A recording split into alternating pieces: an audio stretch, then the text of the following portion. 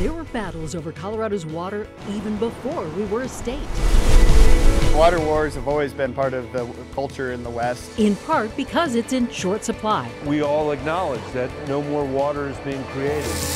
We drink water, irrigate our crops with water, and of course, play in the water. We have to find ways of using the water we have more efficiently, more responsibly. Every day we try to take everything we have and put it to use and not waste anything. But as our cities grow, we were 40,000 people. We're 107 today. We know that the population is expected to double by 2050. There are more questions than just where your next glass of water will come from. All the easy water rights, all the easy water supplies were gone years ago. How is our water use impacting the environment? There are better ways to do this. Are there ways to reuse the water we already have? Lots of hard questions, no easy answers. Welcome to our Colorado, where water runs gold.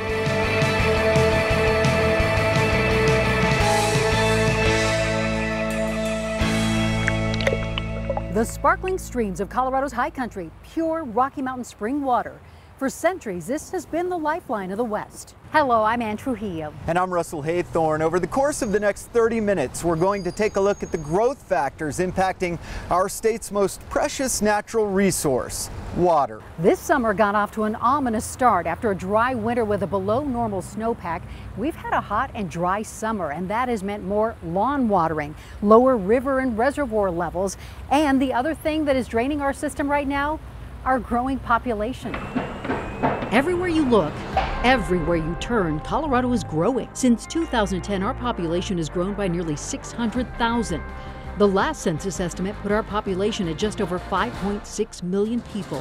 What's not increasing is Colorado's water supply. Viewers like Dennis writes, "Seems to me that if we continue with this uncontrolled growth, there won't be enough water for the people who are here." And Hugh writes, "I see the rapid fire development and the massive increase in congestion. Where will the water come from to support all of these people?" While the most important water to you may be what comes out of your tap, the water that comes out of the faucets in our homes only account for 5 to 10% of water used. Colorado's agriculture industry uses the most water, about 86% of the water used in our state. The rest of our water is used by businesses and industries. Where people actually see how much water they're using, and that provides a real motivation to maybe cut back. DU professor Hillary Heyman says we should be thinking about our water sources all the time. Just looking at your water bill monthly can help you realize how easy it is to cut back. If you don't know how much you're using or you have a set bill, then there's really no motivation to save water. Concern over our water is nothing new. Water utilities have plans that look decades out, and those plans can either be sped up or slowed down depending on the need. The cities of Thornton and Parker, for example, have plans to eventually pipe in water from places like northern Colorado and the western slope. But the biggest water users, our Colorado farmers, are seeing the biggest drain on their resources. The tensions associated with it are enormous. Urban expansion gobbling up not just water, but the farmland used to grow our food. It has just been almost as consistent as gravity. Greeley and Fort Collins are experiencing an explosion of growth. Greeley now has 107,000 people, Fort Collins 175,000, and the State Demographics Office is predicting both will double in size over the next 20 to 30 years. Up here in northern Colorado, there's a new growing metro area that basically we'll affectionately refer to as NOCO. I moved to Greeley in 1971. We were 40,000 people. We're 107 today. It's a hot spot in part because it's becoming harder for people to afford living in Metro Denver. The alternative becomes northern Colorado, which is just 45 minutes away. Richard Werner with Upstate Colorado says there's a common expression here: move until you can afford to stop. In Denver, people commonly move to the burbs to find cheaper homes. In northern Colorado, you start at the foothills and move east. In Fort Collins, the median home price is now $410,000. As you get further east, the values drop. In Windsor, the median home price is $380,000. And by the time you get to Greeley, the median price is $271,000. Still expensive, but $140,000 cheaper than Fort Collins. And no matter where people move, there is still a need for water. The challenge today is that water rights are getting very expensive. That is not the way a river in the state of Colorado should look. As the northern Colorado communities expand in the coming years, water will be paramount. Greeley, Fort Collins, and other cities are already securing water rights to serve future growth. Greeley, for example, we use a 50-year planning horizon, and we're working on our water supplies for 2065. Fort Collins even requires developers to purchase raw water before building anything new. And it's becoming rapidly more expensive, and that's really impacting how communities are developing. Just to give you an idea of how expensive, the Colorado Big Thompson project pipes water from the western slope under the divide and back to the Front Range. It's called CBT water.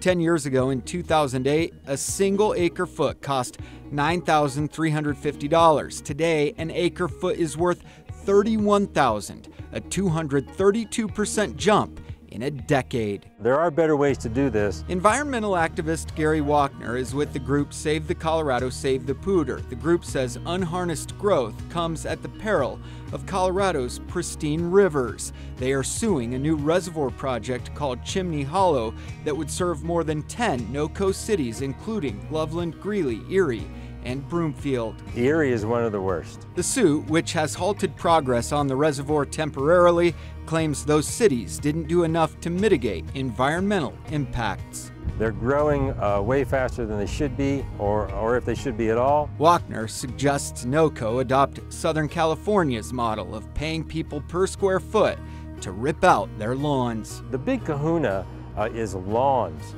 About half of all the water that's used in a city is used to keep the grass green.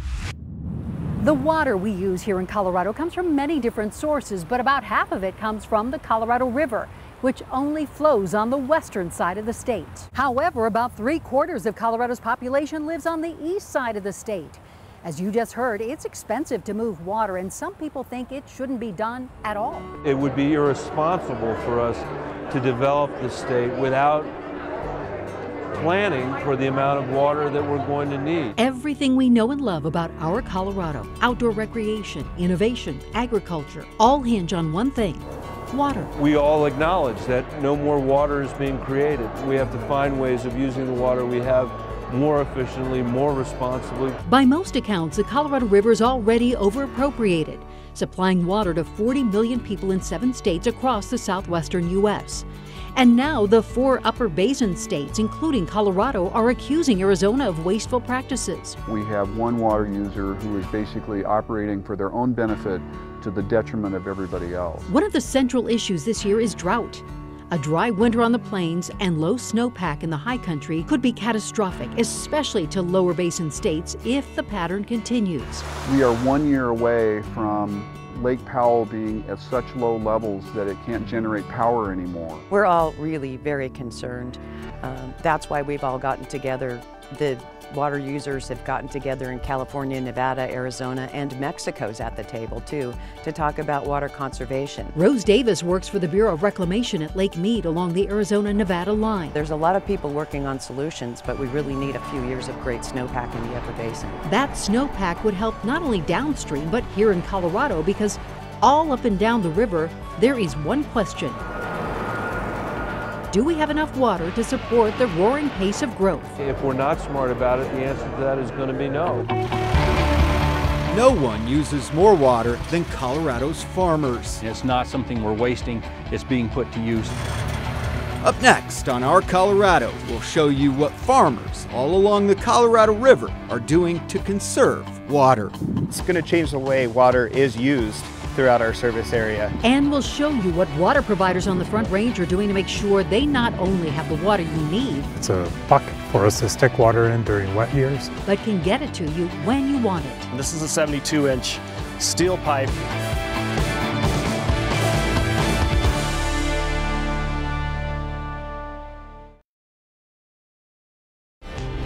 Welcome back to our Colorado, where water runs gold. As you know, your water bill skyrockets in the summer months, but you're still not using nearly as much water as Colorado's farmers and ranchers. While they use 4 out of every 5 gallons of water consumed in Colorado, they're not wasting any of it. It's not something we're wasting, it's being put to use. Farmers here in Colorado are using innovative conservation methods, including drip irrigation systems and giant low-flow center pivot sprinkler systems. Every day we try to take everything we have and put it to use and not waste anything.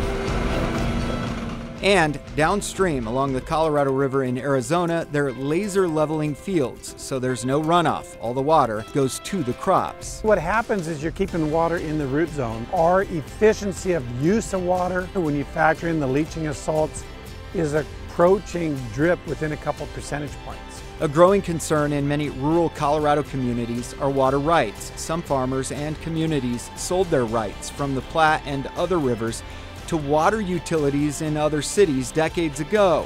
The farmers have been leasing that water back, but now the cities need it because demand is increasing. You're seeing farms change, you're seeing communities change, you're seeing a culture shift. To keep up with that demand, staples like Chatfield Reservoir are being given new purposes.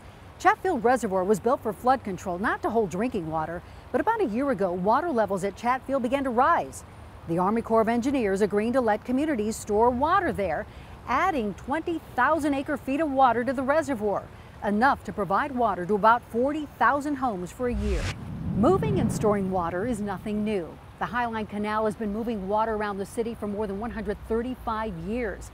And Denver Water has been using pipes and tunnels to move water from the west slope to the Front Range for nearly as long.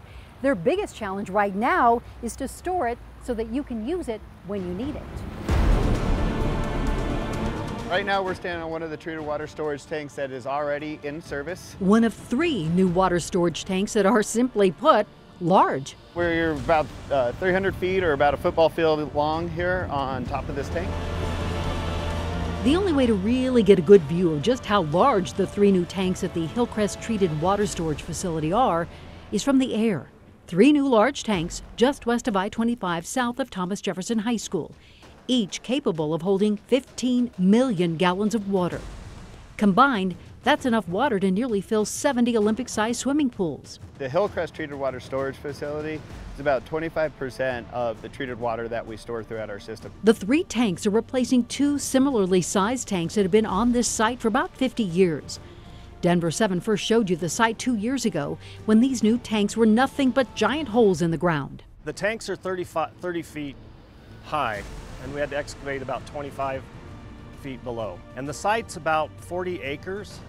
So, back in the day, they did some serious planning on keeping some extra space so we could actually build the new tanks while keeping the old ones in service. The tanks and the pump house are being replaced not just due to age, but because of growing water needs in Denver Water's service area. As part of what Denver Water looks at when it's investing in its infrastructure is not only to maintain the water service and reliability of today, but also of tomorrow. Right now, Denver Water serves about 1.4 million water customers in Denver and surrounding communities. In the middle of winter, those customers use about 100 million gallons a day. In the spring and fall, that can double to 200 million a day. And in the heat of summer, that can grow to 350 to 400 million gallons. That's enough water to fill and empty these 3 new tanks nearly 9 times in just one day. So we really take an all-in approach to ensure we have a reliable water supply in the future as well. We're looking at also finding additional supply through reuse options, through added efficiency measures throughout our community, and also looking for new supply options. Denver Water's worked really hard to change its culture and work with partners instead of at odds with partners. Many Front Range water providers are now connecting their systems. So if one provider loses their supply or has a problem with their system, customers don't go without water. It's going to take more than just working out for your own needs. We're now looking more collectively. How can we make sure that everybody's needs are being met in a way that makes sense for everyone? With construction everywhere you turn, Thornton is one of those cities thirsty for water. And to quench that thirst, the city is now trying to figure out how to access water it owns from the Poudre River. The city started in the mid-1980s to acquire these water rights and the farms that went along with it. So they've come here to northern Colorado, where they want to dig up this entire road and bury a water pipe. A plan that's been opposed by both environmentalists and people who want to see an alternative to their road being dug up. And for me, I just thought, that's a really crummy thing to do. It's unconscionable. They would like to see the water left in the Poudre River until it's further downstream, piping it out closer to I-25. Not only is it a viable alternative, but it's the best alternative. But the city of Thornton says the longer the water stays in the Poudre, the more contaminated it gets, passing through cities like Fort Collins. We've determined that there's room within the road right-of-way to construct our pipeline, our 48-inch pipeline within the road. The issue is far from settled. After months of fighting, Larimer County commissioners have put off a vote on the plan until at least the end of the year. While it may seem like a lot to pipe water from northern Colorado to Thornton, some water travels even further to get to your home. Like Denver, most water districts started planning for growth years ago and bought the rights to water from various creeks, rivers, and reservoirs long before they needed it.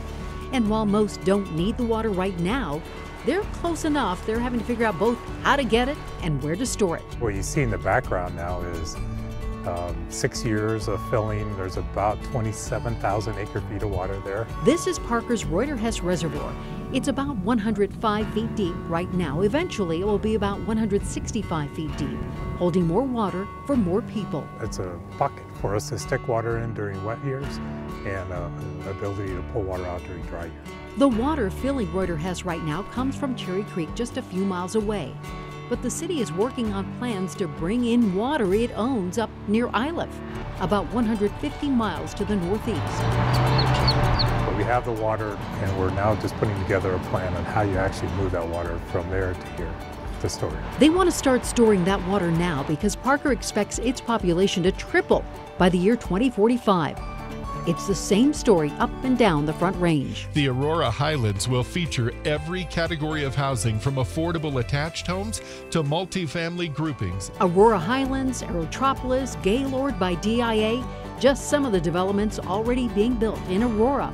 Already Colorado's third largest city, Aurora expects to grow from about 365,000 now to more than 700,000 by 2070. Look at the maps provided by the city. Everything you see in white is undeveloped. The city's director of water says not only do they have the room to grow, they have the water too. We're 95% surface water, so we get almost all of our water from the snowpack. Marshall Brown says getting water from several sources, not just one, is key to its supply. We get the water supply out of 3 river basins. Aurora has bought up rights to water from the Colorado River, the South Platte, and the Arkansas River basins, and rights to a reservoir, Wild Horse, more than 100 miles away near Alma in Park County. And now the city is looking at a new source, an old gold mine, London Mine near Breckenridge, where mining has stopped, but water rights are still tied up. So that's one area where we can look to potentially shift supplies that were used for mining historically over to municipal use. One of the largest cities in the world is already on the verge of running out of water. After the break, see what Cape Town has done to keep from drying up. And we'll show you some simple things you can do around your own home to save a little bit of water.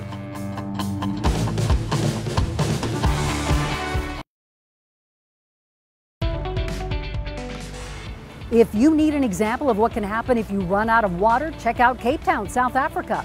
They thought they were going to run out of water this past spring, but by limiting people to using 13 gallons of water a day, telling people they can't water their lawns unless they have a well, and taking other conservation measures, they've pushed off day zero until sometime in 2019, maybe even later.